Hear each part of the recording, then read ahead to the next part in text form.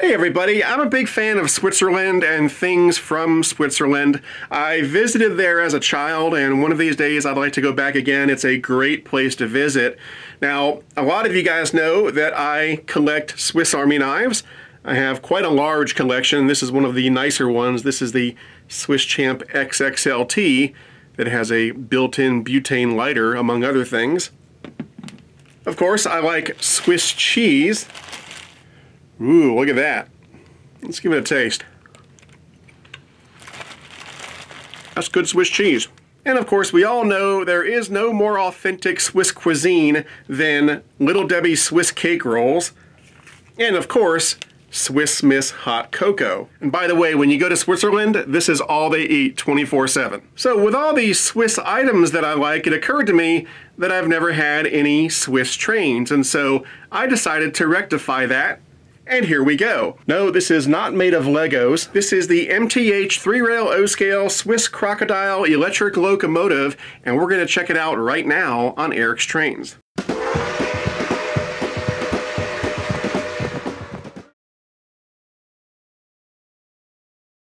Alright, so the MTH Swiss Crocodile, I am super excited to finally have one of these in my collection. I've been looking for this for quite a while. So I'm going to start off this video by talking about the history of MTH European trains, my relation to them, and why I've been looking for these for a while, and how I finally found one of these.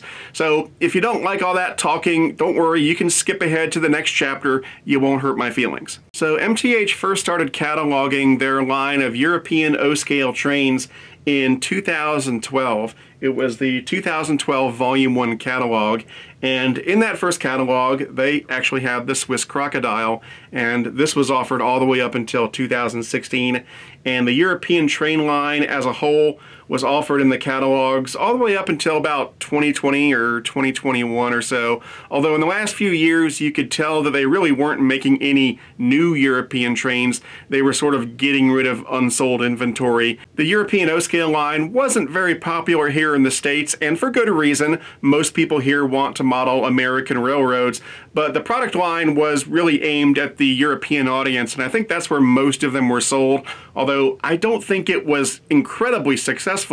Otherwise, they'd still be making them. Now, if there was a lack of success, it wasn't due to the models being subpar. These are fantastic models. I think it was just down to being the new player in an existing market. That's always a tough position to be in. Now, of course, I've never worked for MTH, and I don't have any behind-the-scenes knowledge about how successful the product line was, but just based on my own observations, on my gut feeling, I think it did okay, but it was never a runaway success.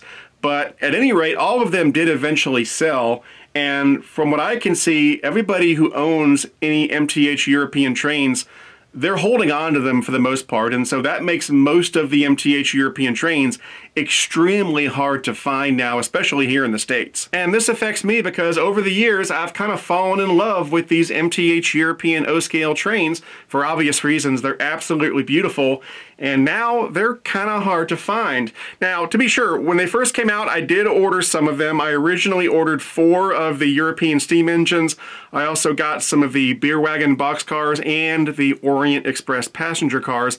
But if I could go back in time, I would have ordered everything, because finding some of these locomotives and pieces of rolling stock now is very difficult, especially in 3-rail O-scale. And yes, I do realize that 3-rail European O-scale is a cornucopia of contradictions.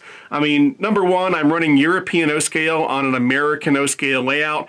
European O-scale and American O-scale are slightly different. American O-scale is 1/48th scale, and European O-scale is 1/43rd scale, I believe. So they're slightly different. I'm also running it on 3-rail track, and I don't have a European coupler. I've got an American style coupler, but it's not even a scale coupler. It's one of those big lobster claw O-gauge couplers.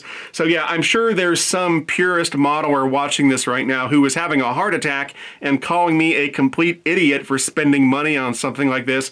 But you know, to each his own, and this is the layout I've got. This is what I do model-wise, and so if I want to run some of these European trains, this is how I have to do it. Anyway, so by my count, during the years when MTH MTH was actively producing these, they made 10 European locomotives, and with the addition of the Swiss Crocodile, I now have 6 of those. So I have the Trax F140 AC1, the SNCF 141P Mikado, I've got the 231E Chaperon Pacific, I've got the Swiss Crocodile that we have here, I've got the S36 Express, and I have the EST Era 2 Class 241A. So the remaining 4 locomotives that I want to get at some point, if I can, are the Taurus ES64, the DRDB 44 Class Jumbo, which I've never seen anywhere, not even in 2-rail, the E94 Crocodile, which is sort of a shorter, squatter version of this, and then the Duchess class locomotive. Hopefully at some point I'll be able to pick those up and complete the collection. And then in terms of rolling stock, MTH made some beer wagon boxcars. I've got some of those. They made some passenger cars. I've got some of those. And they also made some modern freight cars, which I only have one of those right now. It's a modern gondola. And I wish I could find some more of the modern tank cars and gondolas. They are so cool, but they are probably the hardest thing to find. I don't think I've ever seen any of the modern tank cars available, especially in 3-rail. All right, so now that you know all that, which was probably more than you wanted to know, let me tell you how I ended up getting the Swiss Crocodile. A while ago, I put a post on my YouTube channel letting people know, hey, I'm really interested in getting MTH European O-scale stuff, so if you see any for sale, especially 3-rail, let me know. And so a friend of mine and a fan of the channel, Joker's Trains, a while back he let me know, hey, someone on the OGR forum is selling a Swiss Crocodile and some freight cars. And so I went on there, and sure enough, he was selling this locomotive and 12 of the beer wagon box cars. I didn't really need the beer wagon cars, but I figured, well, he's got them, I might as well make an offer on the whole lot. So I was able to bring home the Swiss Crocodile and all 12 of those beer wagon cars for $1,275, which I thought was a fair deal. So I want to put a big thank you out there to Joker's Trains for pointing me to the guy who was selling these. I am so happy that I finally have one of these in my collection now. And by the way, the original retail price on the Swiss Crocodile when it was brand new was right at $900, $899.95, I believe. And that's about what you'll pay for one of these nowadays, and that goes for all of the MTH European O-scale locomotives. The prices haven't gone up that much. Yeah, they're hard to find, but it's one of those things where they're low supply but also low demand. There's not a lot of people out there looking for these things, and so if you can find one, the prices are usually around what they were originally, and they're not super inflated like you see with some O-scale locomotives. So when I bought this, it wasn't in a brand new mint in box state. It had been lightly used. It's very hard to find any of these European locomotives, if you can find them at all, in a mint in box state. But whoever had it had taken very good care of it, and it was in great shape. In fact, the only problem that it had when I put it on the track was that one of the 2 pantographs was not working. I could hear the motor turning inside when the pantograph was activated, but it wouldn't go up or down. The other one worked just fine. So I opened up this center cab area to look at the motors that drive the pantographs and found that the belt on one of these, yeah, these are belt driven, the belt was broken on the one that wasn't working. Now the belts they use, fortunately, are just glorified O-rings. And in my workshop, I have a collection of spare O-rings, and I was actually able to find one that fit this thing perfectly. And so I installed the new belt / O-ring, and the pantograph sprang to life and worked good as new. So then I went ahead and replaced the belt on the other pantograph just so they would both have fresh new belts, and now everything is working great. As far as features go, because MTH started making these in 2012, it does have ProtoSound 3.0 on board. Now, of course, the standout feature is going to be the automatic pantographs that go up and down automatically when you change direction. The other cool thing is that the pantographs aren't just decorative, they are fully functional in that you can power the locomotive using just the pantographs. That's right, if you have a functional catenary system on your layout, you can throw a switch on the locomotive and that will disable center rail power and enable getting power through the pantographs. That's pretty cool. And then finally, you've got the PSA sequence, the passenger freight announcement sequence, and because this is the Swiss Crocodile, those announcements are done in German, or at least I think it's German. I tried to get a translation of the crew talk sounds, but they're talking a little too fast for Google Translate to understand what's being said. So if somebody out there is fluent in German and knows what they're saying, I would love it if you would put a translation in the comments below. I seem to recall maybe 5 or 10 years ago somebody published the translations somewhere, but I can't remember where those were. But yeah, it would be fun to know what they're saying. I'm pretty sure it has to do with trains. I don't think they're talking about the stock market or the price of oil. Okay, I'm going to power this thing up, but I want to try something first. I've got several MTH electric locomotives in my collection that have operating pantographs where you can supposedly power the locomotive from an overhead catenary system, but I don't think I've ever really tried it, so I want to see if it actually works on this locomotive. I'm sure it does, but I just want to demonstrate it. So there's a little panel back here that can be popped off. Let me see if I can do it without flinging the panel across the room. There we go. And then under that panel there are 2 switches. The top switch will change between 3-rail and 2-rail operation. Obviously I want to keep it in 3-rail operation. The bottom switch will change between center rail power and pantograph power using the catenary system. So I'm going to switch it to pantograph power. Now I've got power on the track. Obviously there's no power on the pantograph right now, so let's try to start it up and see what happens. And nothing happens because it's trying to start, but it's configured to get power from the pantograph, not the center rail, and so it's not able to start up. So let's connect this gator clip to center rail power, and the other end we'll put on the pantograph, and when I do that, it should actually start up.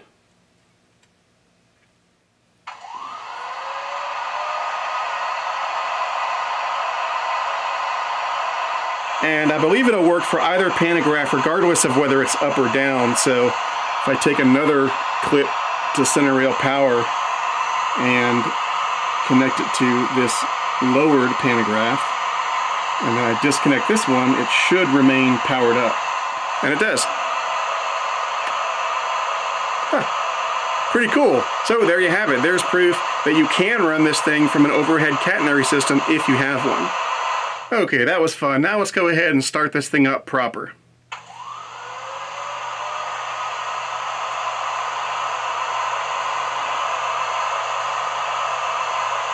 So you can see right now this pantograph is raised because we're traveling in that direction, but if I change direction, that one comes up and that one goes down. Pretty cool.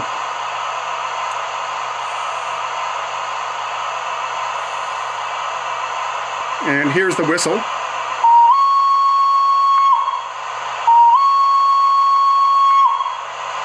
And here's the bell. Even though I don't think these European locomotives had bells, that's kind of an MTH holdover from their American stuff.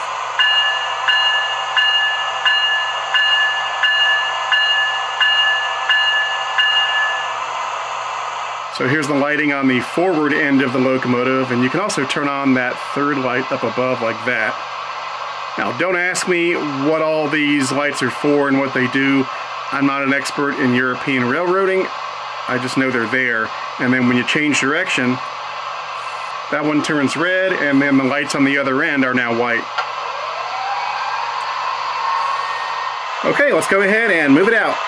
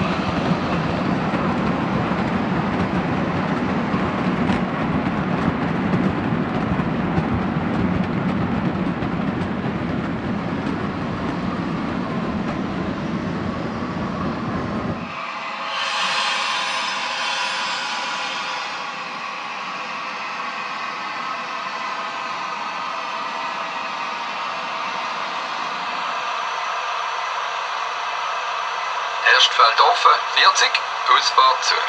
Ja, verstanden. Erstfeld offen, 40, Ausfahrt zu. Salut Lokführer, du hast für einen 5484 56 Achsen und 450 Tonnen. Bremse ist gut. Sali, verstanden. 56 Achsen, 450 Tonnen, Bremse wäre gut, danke. Du, ich habe noch ein Problem. Ich habe noch eine Fahrleitungsstörung zu Airolo. Du musst mit gesenkten Bögeln einfahren. Du hast den Rapport dazu. Aha, das auch noch. Einfahrt mit gesenkten Bögeln in Airolo. Danke. Ja, genau. Gute Fahrt. Du Meister, fahrst du ein bisschen langsamer über die Ablenkungen? Der Sputnik schüttelt so grauenhaft. Ja komm, so schläfst du mir da hinten nicht ein. Du kannst schon gut reden. Du hast noch einen auf dem Bock, der schaut, dass du nicht einschlafst. Ja, schon recht. Ich gehe jetzt hinten, dann können wir endlich fahren.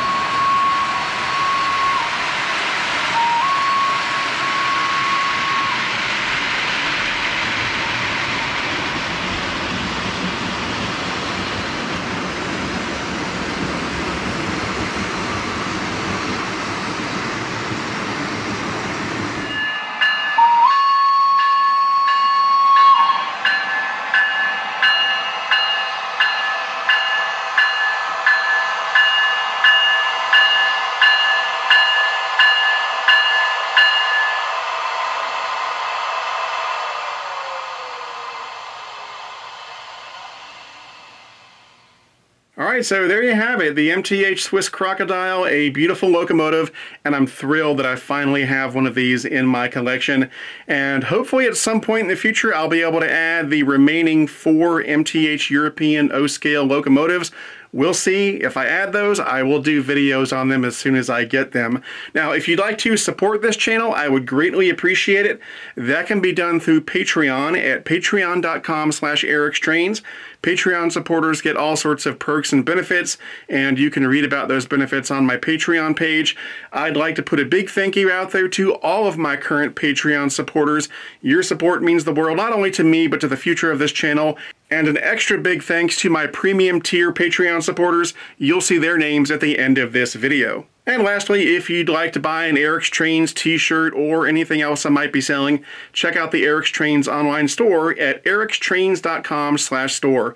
Anyway, that's it for now. Thanks for watching. I'm Eric Siegel, and I'll see you next time.